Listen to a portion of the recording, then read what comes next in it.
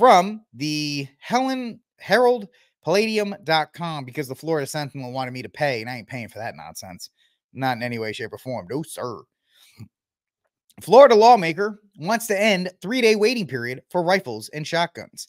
Now, if you wanted to go to Florida, once again, I'm telling you, I'm going to do the big board until people actually get the fact that you have rights to keep and bear arms in your state constitutions. And Florida got a long one, man, all the way back in 1990. I ain't reading all that. You can take a look at it if you're watching live or in the replay. By the way, like, subscribe, share, hit me with all that stuff. So the right of the people to keep and bear arms in defense of themselves and the lawful authority of the state shall not be infringed, except that the manner of bearing arms, concealed carry, open carry, may be regulated by law. Here we go. This is the one they're trying to get rid of right here. There shall be a mandatory period of 3 days, excluding weekends and legal holidays, between the purchase and delivery at retail of any handgun. This is the one they're actually trying to get rid of, trying to abolish, whatever you want to say there. So this is by Skylar Swisher of the Orlando Sentinel. A southwestern Florida state senator wants to eliminate statewide 3-day waiting periods to buy rifles or shotguns, undoing one of the major changes enacted after the Parkland mass shooting. State Senator Jonathan Martin's bill would keep the waiting period in place for handgun purchases while ending it for other firearms. Now, of course, I think any firearm waiting period is completely unconstitutional, and it is only a gun grab. There is no data out there, because you really can't have this kind of data that would say it would prevent the amount of suicides or mass shootings or whatever the case may be. Now, remember the Parkland shooting, the FBI, local law enforcement, they all went to the shooter's house multiple times. They were there. Right? What's the meme? He was on our radar. They knew he was there. Yet it still wanted to happen. Just like in the Lewiston shooting in Maine. They knew the guy was there. They knew he was on their radar. Yet the red flag laws and the yellow flag laws, none of that stuff was actually put into place. So Fort Myers Republican proposal has alarmed gun control advocates who fear will make it easier for unstable people to quickly access weapons, including AR-15 rifles, used in some of the nation's deadliest mass shootings. Of course, this is cherry-picked data, right? This is cherry-picked data here, because handguns are used more often than AR-15s in, shootings and murders and stuff like that. But their focus is the AR-15 because it's scary and so forth. And it's the easiest to convince your white suburban soccer moms that it is so deadly that it must be done, or must be done away with. Now, of course, the way they do this is they say, as Carlos Guillermo Smith says, the last thing we need is to change a state law to allow people to make impulse purchases about AR-15s. He's a former Orlando Democrat state representative running for the Senate. This law has saved lives. Okay, my simple question, Carlos Smith, is prove it. Prove to me, through some kind of statistical analysis, how this law has saved lives. How many times it denied people? How many times somebody said, well, I'm going to go do this crime, but because there's a 3-day waiting period, I'm not. I'd like you to show me that, because I do have this from the Office of the Justice Programs, Department of Justice, back in 1993, why handgun waiting periods threaten public safety. I have that. And you can read this. There's a link to this in the description box down below. Just real quick, the analysis of the waiting periods proposed by gun control advocates prior to the retail purchase of a handgun, and you can, at this case, extrapolate it out to AR-15s, concludes that the real possibility exists that gun waiting periods threaten public safety by diverting law enforcement resources and disarming law-abiding citizens. We actually have that in the government records. Nothing there that now, of course, there will be tons of propaganda pieces from Everytown and Wine Mom Demands Actions and others talking about how waiting periods save lives. They'll bring the lady in from Colorado when we talked about their extension of the waiting period, how she was screaming about, oh, my son was going to do the suicide, but he couldn't get a firearm, and then he ended up in the hospital. He almost died in the hospital, but it wasn't from a gun, so she didn't really care. And then we'll use Colorado again when one of the other people was bragging that 10% of suicides are used by guns, but they're 98% effective, which you and I, as logical human beings, will say, well, what about the other 90%? What about the other 90% of people who attempt suicides? Do we care about them, or do we only care about guns? Because that's pretty much what you're telling me with that statistic. So once again, from the Justice Department, which you could say whatever you want, but this was 93 saying gun waiting periods threaten public safety. And you can download this for yourself. You can go to the link in the description box down below on YouTube and Rumble and on Spiritus, and you can find it and you can read it for yourself.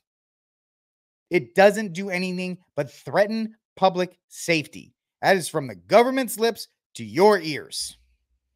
Nothing that Carlos over here wants to. Back into the article. Martin did not respond to an email message from the Orlando Sentinel seeking comment. In an interview with Florida Voice, Martin said the intent of the bill is to eliminate long delays for law-abiding Floridians waiting to exercise their background checks to clear. Once again, you can't pre-crime your way out of these things. You've still had shootings. I believe the Pulse nightclub was in Florida. I believe there's still shootings that happen in Florida. So the idea that you're going to gun control your way to safety is just not true. It doesn't work.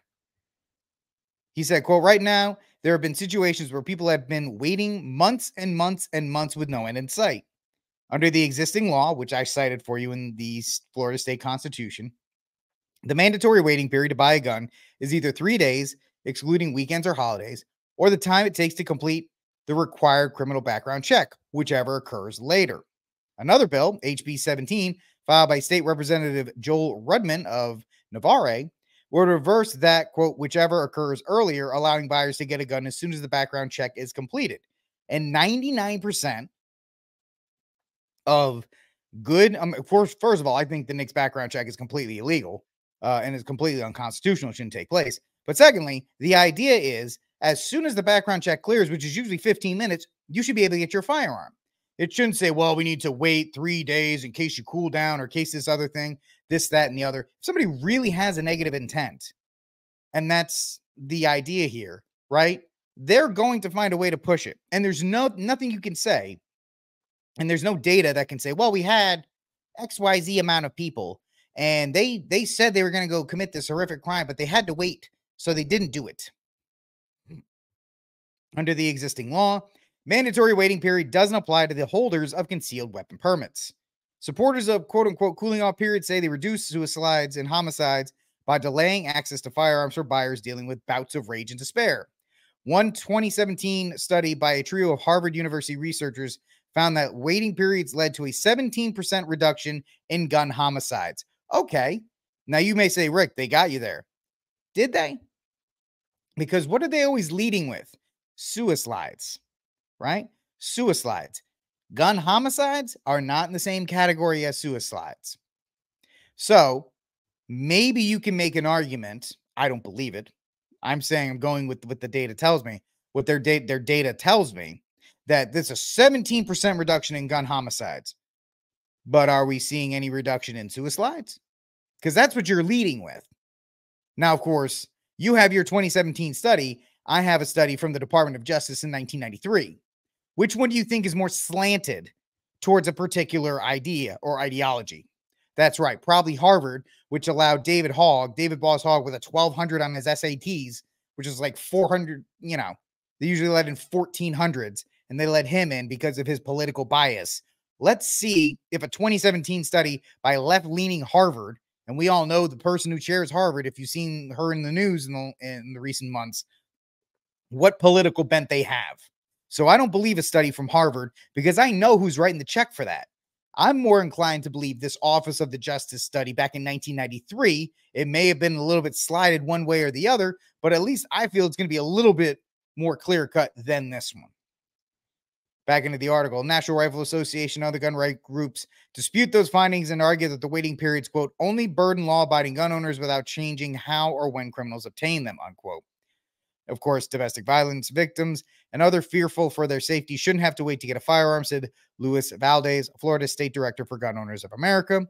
Once again, and this is the main argument that should be given every single time. A right delayed is indeed a right denied. We don't have waiting periods for any other constitutional right. These laws don't stop criminals. Criminals can use other tools to commit violent acts. That's it. Right there. It's perfect. It's perfect.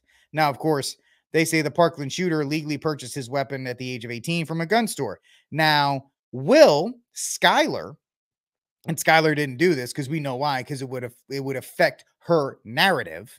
I'm assuming it's a her.